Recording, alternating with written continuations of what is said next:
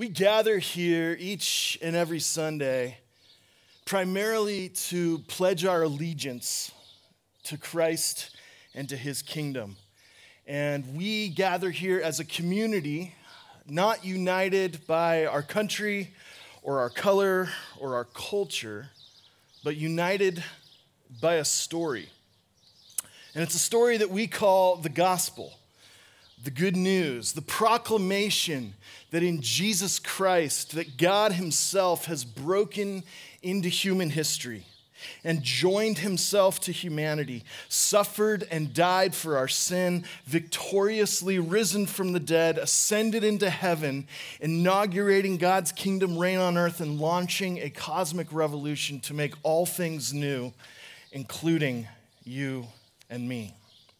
And when we hear and believe this good news, confessing Jesus as Lord, repenting of our sin, and trusting in the person of work of Christ, we understand that that restorative power of God begins to come upon us.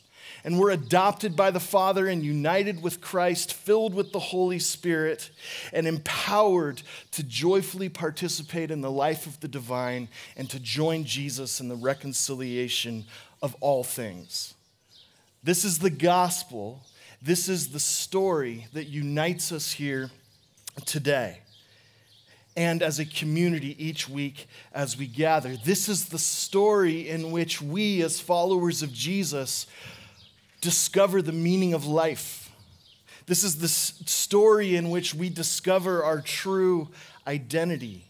And this is the story in which we discover hope for humanity and hope for the world. And so each week we gather here to ground ourselves in that story, to remind each other of that story and our place in it, and to enter into it and to help each other get reoriented according to this grand narrative. So there's a million other narratives out there that would compete for our attention. There's a million other kingdoms that would compete for our allegiance. But we're here because God has rescued us, and he's called us unto himself to form a new humanity, which is to serve as a futuristic prototype of the new world that he's making. And so each Sunday this summer, we're taking a look at one of the classic Bible stories from the Old Testament. Stories that are often either disregarded as primitive or obsolete, or are truncated into moralistic fairy tales. But what we're trying to do this summer is to find the whole gospel in the whole Bible, to see how every story in this book points us to Jesus and his kingdom that has come and is still to come. And so far, we've covered the stories of Adam and Eve, of Cain and Abel, of Noah and his ark. Last week, Dr. Choi was with us from Beaverton and spoke on the story of Joseph and his brothers in Genesis 50. And today, in Exodus 14, we come to the story of Moses and the parting of the Red Sea. So my staff told me that it's hot and I only get 2,500 words today, so we're going to dive right in. Let me reintroduce you to the person of Moses, who, by the way, I think is one of the coolest characters in the Bible, which is why I named my son after him. And Moses is an Israelite, meaning he is a member of this family that God has called and chosen to be his vehicle to carry out his rescue mission in the world. And as an Israelite, Moses was born at a time when the nation of Israel was being held captive in slavery in Egypt. And so Moses was born as an Israelite in ancient Egypt. And at the time, the Egyptians, and specifically their king, the Pharaoh, was beginning to perceive this growing nation as more and more of a threat. The Israelites were increasing in number and in power, and they were beginning to organize, and Pharaoh was fearful that eventually there would be a major slave revolt.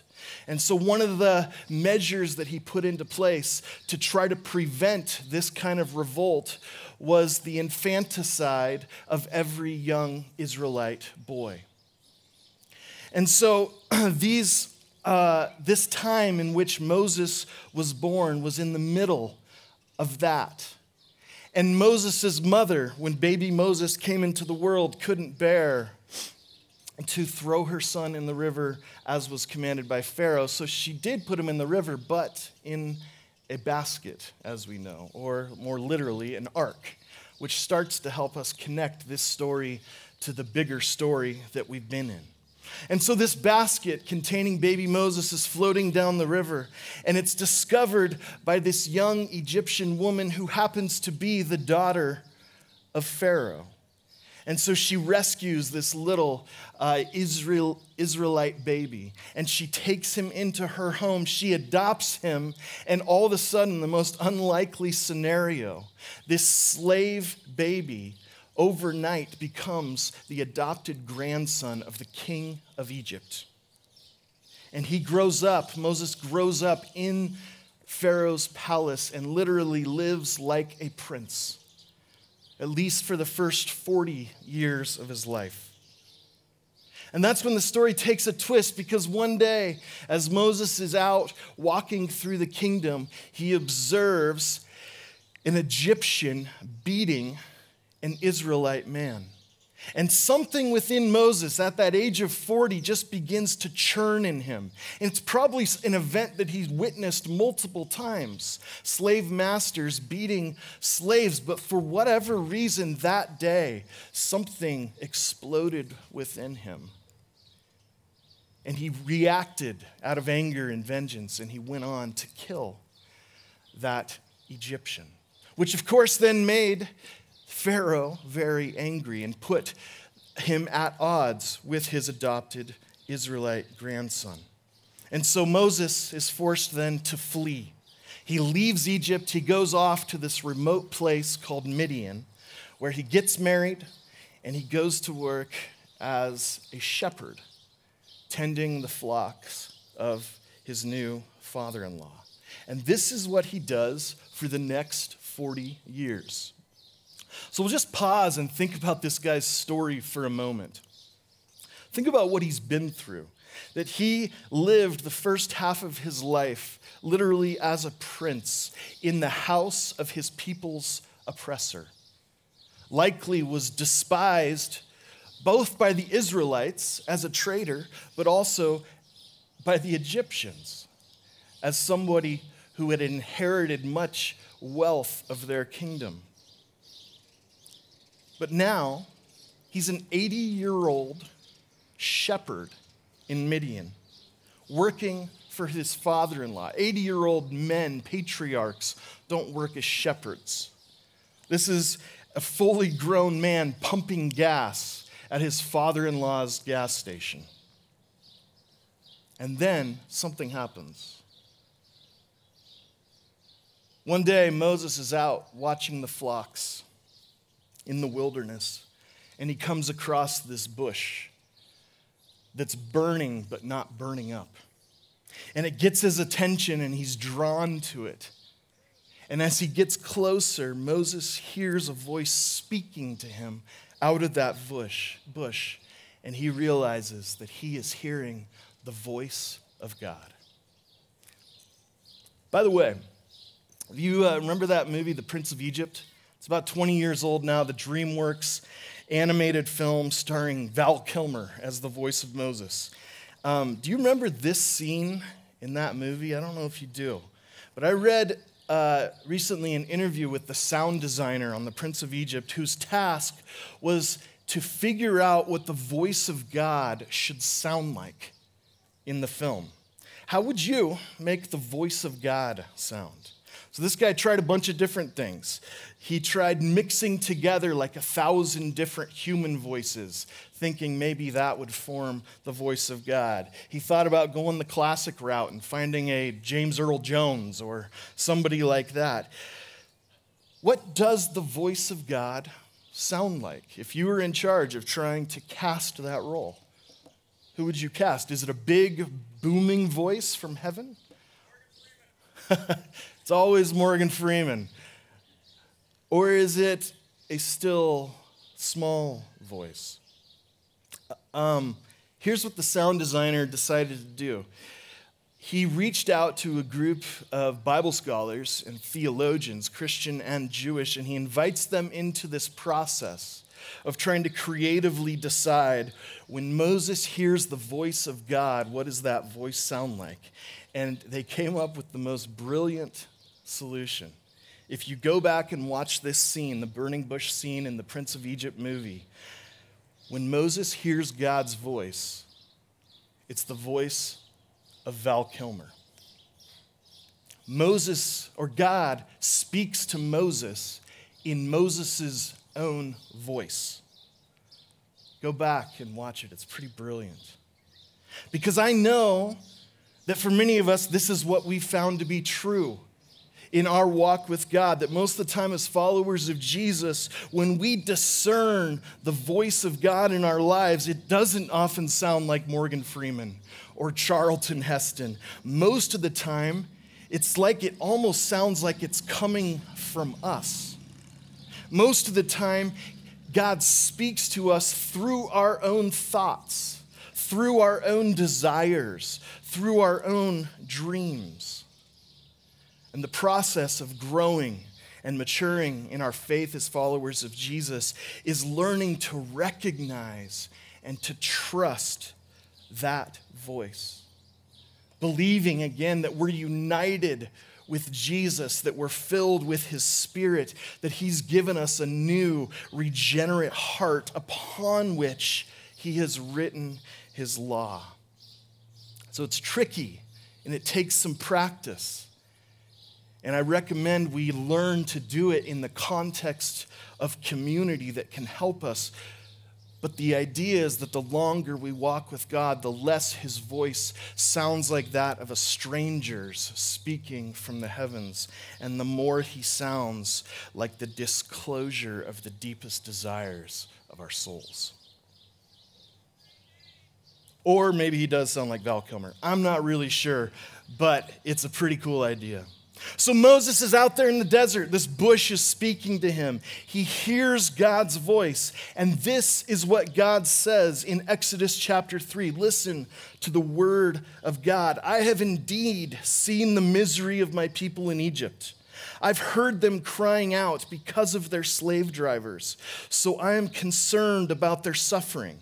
He moves on and says, the cry of the Israelites has reached me, and I have seen the way the Egyptians are oppressing them. So now, Moses, go.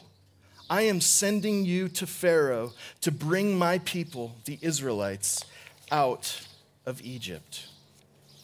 God says to Moses, this burnt out, secluded, 80-year-old shepherd pumping gas in the wilderness, you may have escaped from Egypt and the discomfort of life in oppression. And you may have found this new, secluded, uncomplicated life in the desert. But God says, I haven't forgotten about my people back in Egypt. I haven't forgotten about my children who are enslaved, and I'm not going to ignore their suffering. I am going to set them free, Moses, and I want you to help me. And here we begin to understand why it is that the story of Moses and the story of Exodus has been so significant to the African American church tradition. The Exodus reveals the character of God. Don't miss this. When we read a story like this, amongst all the other questions that our minds want to ask, first and foremost, when we come to the scriptures, we're asking the Spirit to show us through the text, what is God wanting to reveal about himself to his people in these stories? And what this story in Exodus shows us about what God is really like is that he is a God who will not ignore the cries of the oppressed. And so when African people who were slaves in our country came across this story, the story of Exodus, It was not a stretch for them to apply it to their lives. They did not need to allegorize it or spiritualize it. They didn't need to figure out how the metaphor applied to them. They heard the God of Moses saying, I have heard you crying out because of your slave drivers, and I am concerned about your suffering. So the story of Moses reveals a God who hears the cries of the oppressed and will not ignore them, a God who is faithful to deliver his people out of slavery. This story becomes foundational in the tradition of the African American church. And it wasn't just the slaves that realized this. Has anybody been to the Museum of the Bible in Washington, D.C.?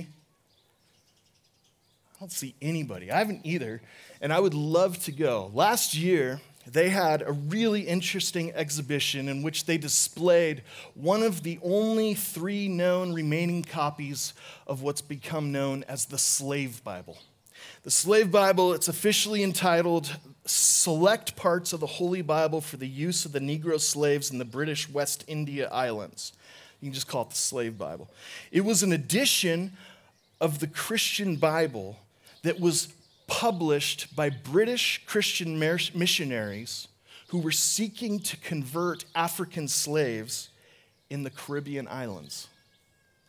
And so what they did is took this Bible and they began to cut pages out of it that would portray the heart of God for the oppressed.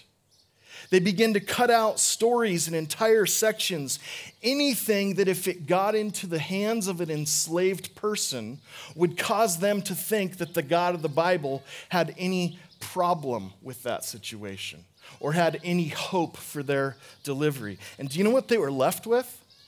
Not much. Almost the entire Old Testament was done away with, along with a whole bunch of chunks in the New Testament, like Galatians 3, for example, which says there's neither Jew nor Greek, neither bond nor free, there's neither male nor female, for you are all one in Christ Jesus. The Slave Bible also got rid of the entire book of Revelation, which in the end gives a vision for a new heavens and a new earth, a new world that God is making in which Jesus is king and justice is done and evil is punished and a new humanity occupies the world. These British missionaries didn't want these African slaves getting the idea that somehow there was a hope for justice or deliverance. And so the Slave Bible doesn't include Moses hearing God's heart and God's voice for the oppressed and God's promise to deliver them to the freedom. Interesting, the Slave Bible does include the passage we looked at last week of Joseph's enslavement in Egypt, which Dr. Choi looked at with us. The white slaveholders and missionaries thought that Joseph served as a good example of someone who was oppressed but simply accepted their lot in life, kept faith in God, and then in the end was rewarded for it. That part was in the Slave Bible, but the entire Exodus was cut because it's so clear. Because it's so obvious if you come to this book and want to know, how does God feel about evil and injustice and oppression? The story of Moses clearly reveals a God who hears the cry of the oppressed and promises to set his people free. So we would do well, for those of us who are dominant culture Christians, to listen, to pay close attention to our brothers and sisters of color, and to learn how to hear the story of the Bible through their ears. It'll come to life in whole new ways. And so God says to Moses, I haven't forgotten about my people who are in slavery. I'm not going to ignore their suffering any longer. I'm going to set them free, and I want you to help me. Well, how does Moses respond then? Me? You want me to help you?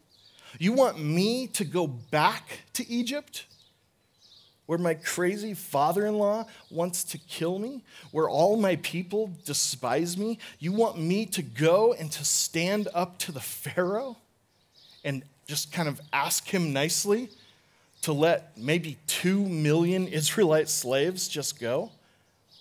Economically, that would be a difficult situation for Egypt. You want me to go? Who am I? Why would you choose me? And the argument goes on and on. Moses continues to argue with God, and eventually, after much pleading, whining, complaining, he decides to trust God, and he goes back to Egypt. And then over the next few chapters, he begins bargaining with Pharaoh to set the Israelites free. Every time Pharaoh makes this false promise, God then sends a plague. And finally then, Pharaoh decides to let the slaves go. And for a few days, everything is great. But then they reach the banks of the Red Sea, and they're trapped. And we're just going to focus in for the rest of our time on these couple verses, starting in verse 10 of Exodus 14. Exodus 14:10, as Pharaoh approached, the Israelites looked up, and there were the Egyptians marching after them. They were terrified and cried out to the Lord. They said to Moses, "Was it because there were no graves in Egypt that you brought us to the desert to die? What have you done by bringing us out of Egypt? Didn't we say to you in Egypt, 'Leave us alone, let us serve the Egyptians'? It would have been better for us to serve the Egyptians than to die in the desert." So here's where we begin to see that there's another layer to this story. Here's where we start to understand just how deeply traumatized these people are, right? I mean, think about it. They've been living as a nation under horrible slavery and oppression for 400 years. These people have never experienced life outside. They've never left Egypt before. They've never really had to make any decisions. All their decisions as slaves have been made for them. And now they're out here in the wilderness. They come up to their first obstacle, and their first instinct is, let's go back. Wasn't it better back there in Egypt? You start to see how traumatized they may be. They've got some Stockholm syndrome going on. I mean, and not just slavery, but the infanticide of all the male children. Every single family likely has suffered the loss of a baby or two. These are people who have suffered terribly. They finally find liberation out of Egypt, and at the first obstacle they face, their instinct is to turn around and to go back to slavery. So yes, technically, the Israelites have been set free from slavery. They're out of Egypt. But obviously, they're still not totally free. Tim Keller puts it like this: to take a person out of slavery takes an instant. To take the slavery out of a person takes a process.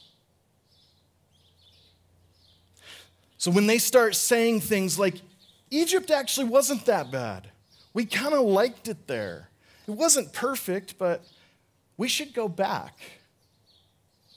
Many of us will begin to recognize this as the language of addiction. The irrational, delusional self-talk that secretly enjoys being addicted, that got so used to being to the comfort and the familiarity of addiction, that even in the opportunity of freedom, there's this draw, this compulsion to go back. And so here we begin to recognize ourselves in this story in another way. In addition to needing to be set free from the literal bondage of slavery, humans also need to be set free from emotional, psychological, and spiritual slavery. In the world of addiction, they say, But everyone is an addict of some kind, and you're either in recovery or denial. We're all either in recovery or denial.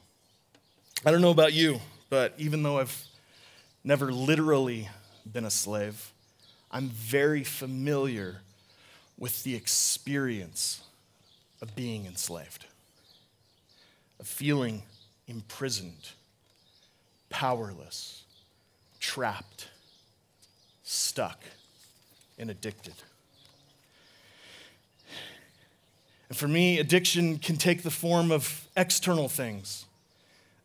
Addicted to food, to my phone, to TV, to alcohol, to nicotine, whatever it is, these external things.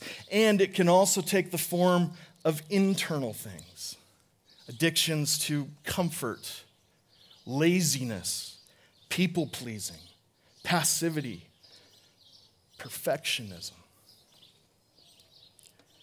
And I don't know what it is for you, but either you're in recovery or denial. I'm checking my app, which tells me it's been 394 days since I've had a drink of alcohol. Which, you know how you have to multiply dog years by 7?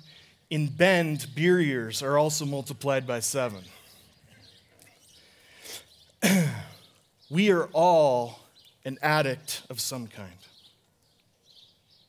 To the external, to the internal, and likely to a pretty gnarly combination of several things. This is exactly what Paul, the great apostle Paul, is talking about in Romans chapter 7, where he says, we know that the law is spiritual, but I am unspiritual. And listen how he talks about this. Sold as a slave to sin. I do not understand what I do.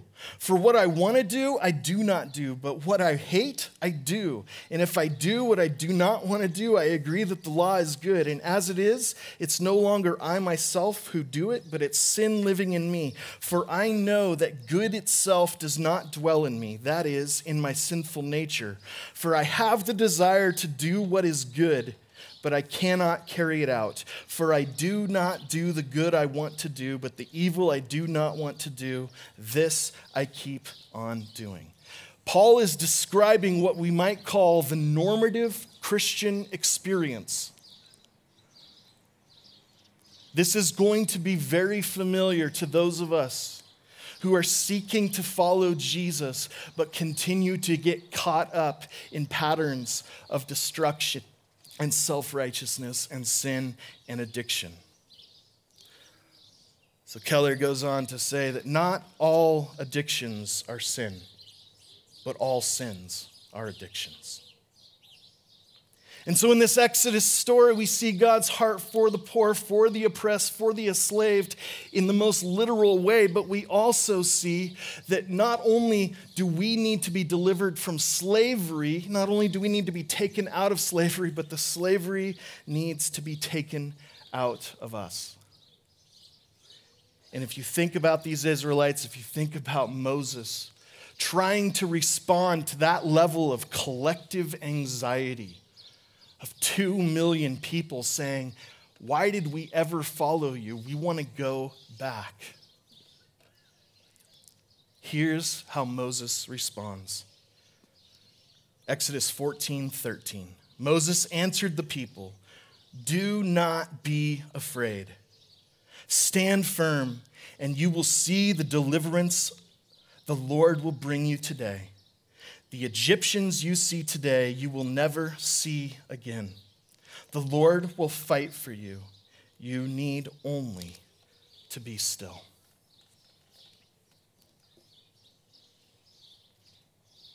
I want to say that one more time, and I want you to listen for the voice of God to you today.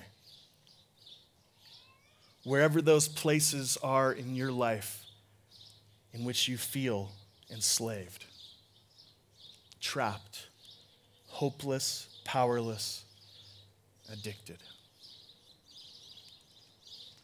As you stand in the desert, admitting your trauma, your brokenness, your vulnerability, and your sin. What is it that God would say to you today? Listen to his words again to you. Don't be afraid. Stand firm, and you will see the deliverance the Lord will bring you today. The enemies you see today, you will never see again. The Lord will fight for you. You need only to be still.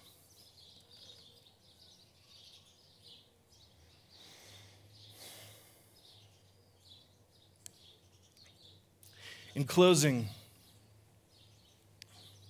I think it's important in conversations like this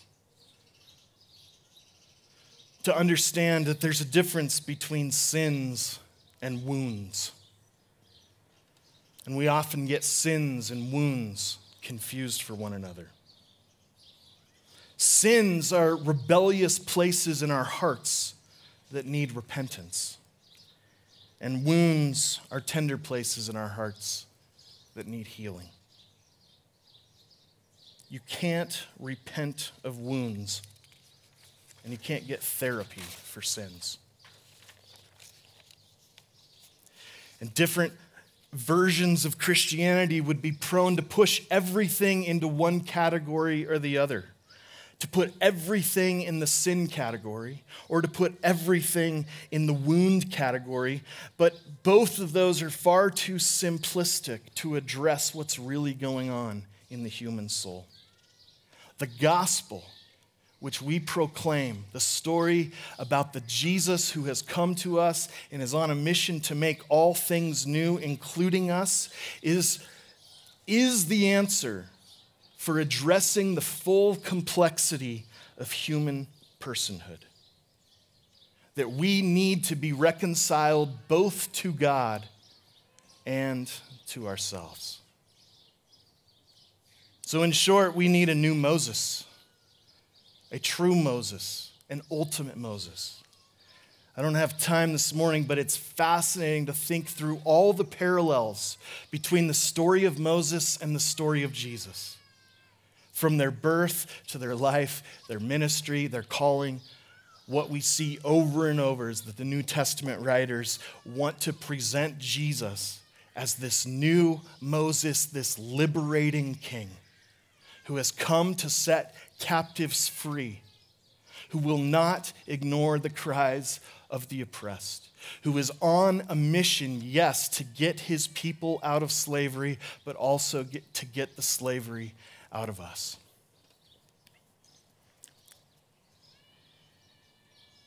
And so the invitation again to you this morning, don't be afraid, that God is with you. He is faithful, and he has sent his son Jesus as a liberating king to set you free. The first thing we see the Israelites do on the other side of the Red Sea is they worship. In Exodus 15, they write songs of praise, songs of celebration, songs of gratitude. And that's the invitation for us this morning. So, Father, we thank you so much that you have not given up on this world, that you have entered into it by sending your son Jesus, the true and liberating King. Lord Jesus, we pray for freedom and justice for the oppressed in our country and in our world today. And we also pray that you would set us free from the places of bondage in our own lives and hearts. We don't know all the answers or all the solutions or all the steps to take, but we know that it starts by coming to you, confessing you, and receiving life from you. So we trust you, Jesus, and we look to you and you alone. Amen.